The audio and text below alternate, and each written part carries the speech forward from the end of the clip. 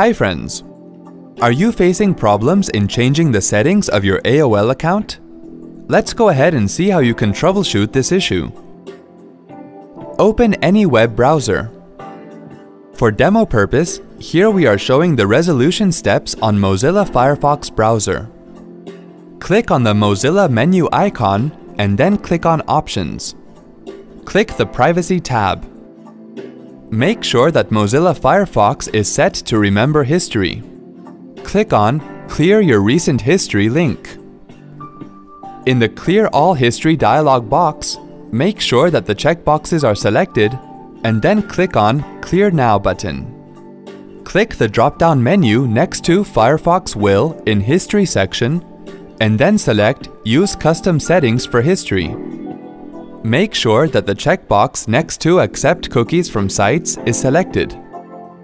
Click OK to save the changes. Now access the AOL Mail login page. And then enter your username and password to sign in.